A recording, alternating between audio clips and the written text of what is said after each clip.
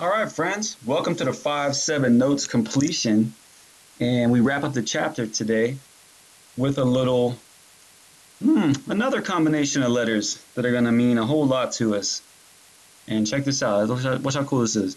Once we know that triangles are congruent by one of these five things we've got, our special triangle congruence theorems, well, just because you got three parts right here, SSS, SAS, even HL has a right angle in it, so it's all three parts. It takes three parts to show the triangles are congruent, but there's six total parts of each triangle. What about the rest of the parts? If you have SSS, what about the angles? If you have SASY, what about the other side and two angles, etc.? Well, guess what? They are also congruent. Why? By this latest addition to our friendship, CPCTC, baby. You say it fast, it's fun. CPCTC. Corresponding parts of congruent triangles are congruent. The corresponding parts, the extra parts of congruent triangles have to also be congruent. So for example, check this out. In this picture, these would definitely get sassy, side angle side, side angle side. But what about the rest of the parts? Well, CPCTC unlocks all the other things, like B would match up with E, C would match up with F. The third sides, BC, would be congruent to EF. That seems logical and obvious, but you gotta have a theorem for it. You gotta have an explanation. And CPCTC is the reason the rest of the parts of the triangle are congruent. So let's take a look. First example. Now this came from a hang gliding picture. I just tried to clean it up with some triangles here. So it's the angle at which they took the picture is why the triangles don't look exactly congruent. But trust me, they're meant to be. So let's see what we got. Look at the big difference here, my friends. Typically, the prove statement had triangle blah, blah, blah, congruent to triangle blah, blah, blah. But in this section, it's showing you that we're going to prove that segments are congruent or angles are congruent because they're pieces of the corresponding parts of the congruent triangles. So you're going to work through the proof exactly the same, then it's just going to add one step at the end. So let's take a look.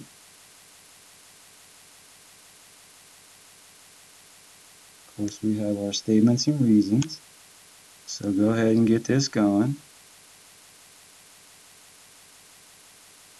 First step, all that.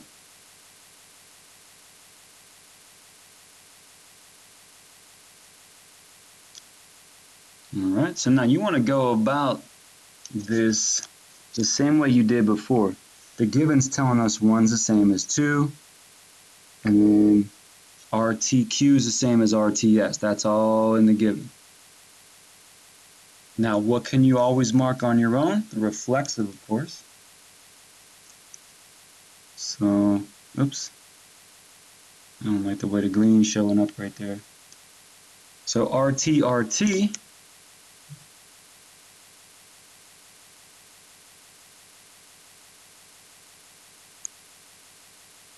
by the reflexive property. And now you got the triangles congruent. Now this part is a little tricky because you don't have the letter combination to refer to, so you got to do it on your own. So just make sure you match the letters up correctly. For instance, if I go Q, R, T, then in the second one I just have to say S, then R, then T. Now why was that? Angle, angle, side.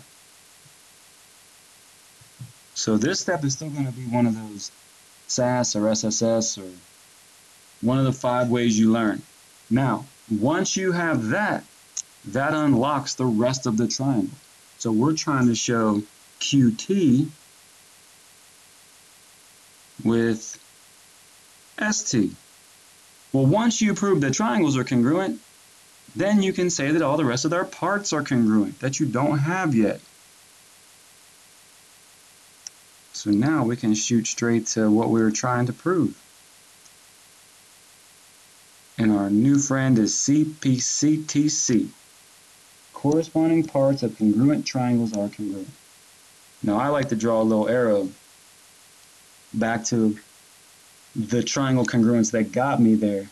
And it's very important to note, you can't use CPCTC before you use a triangle congruence. You can't have it above the angle side. So remember that.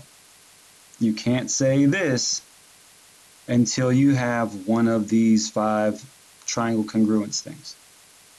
So that's all it is, guys. It's one extra step to your proof.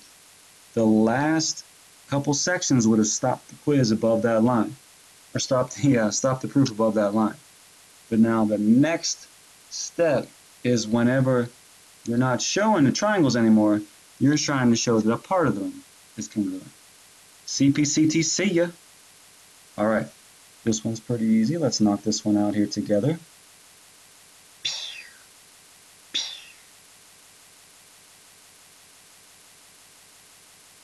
Statements, reasons.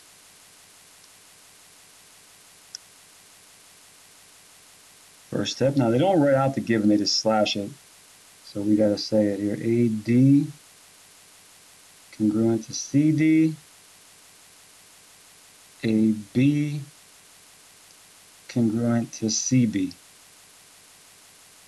All of that is given. And of course, we can mark on our own the reflexive middle, BD.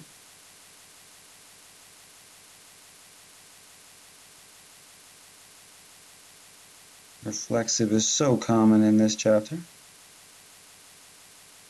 What are we trying to show? That the two angles are congruent. Well, now we know the whole triangles are congruent because we have side, side, side. So you're still attacking these, trying to show that the triangles are congruent. ABD congruent to CBD.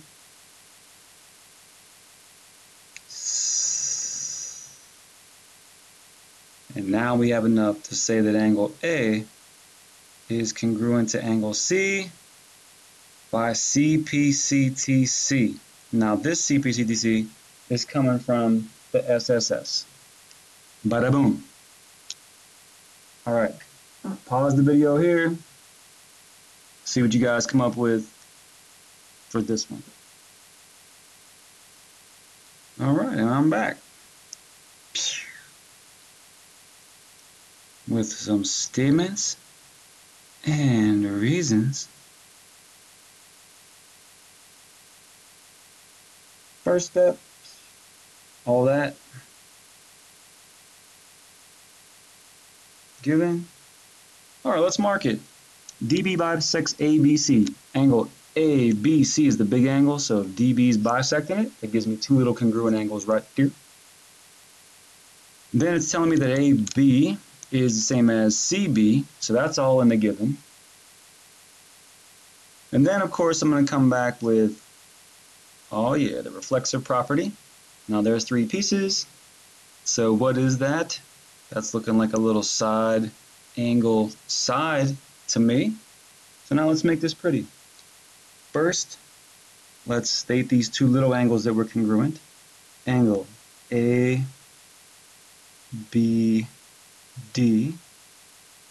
congruent to angle CB. It's getting messy. Congruent to angle CBD. ABD, CBD. Definition of bisector. Remember, they say bisector, you're going to say bisector. It's either a segment or an angle. Then we had our BD reflexive.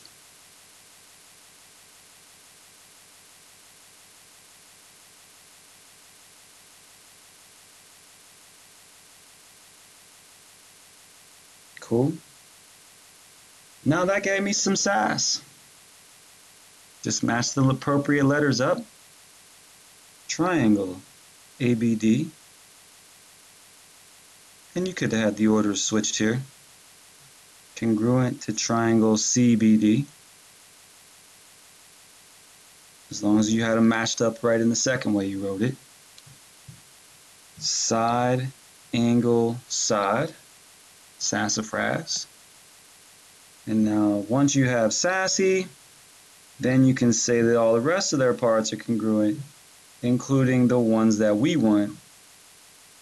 Angle A and angle C, CPCTC, coming from SAS. All right, guys, so that's your introduction to CPCTC. Again, old school would have stopped at SAS or one of the other four things. Now we're going one step further. Please don't use CPCTC before you use SAS or SSS or one of those things. These two steps are interchangeable, but that's it. You can't say SAS before you say them. You can't say CPCTC before you say SAS. All right, guys, that's a wrap on Chapter 5. Peace.